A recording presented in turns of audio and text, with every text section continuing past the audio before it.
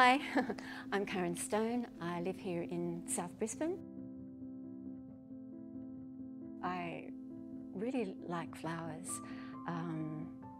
They delight me, and so they've always reminded me of home. I moved here to do my Masters of Visual Art by Research.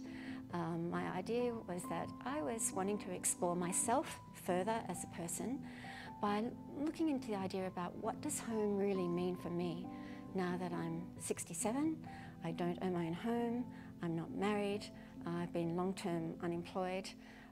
So I moved right out of that trajectory of what my family wanted me to be, and indeed society, expectations of that time.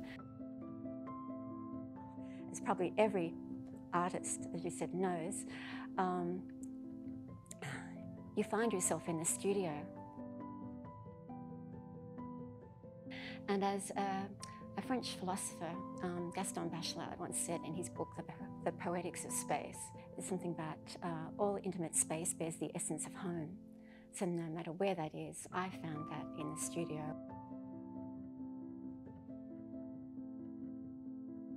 When you're looking at these works, every colour you see is a different item of clothing. Everything I like is to do with memory, so when you're looking at that, there are lots of other people's memories embedded in the clothing. That's how I see it.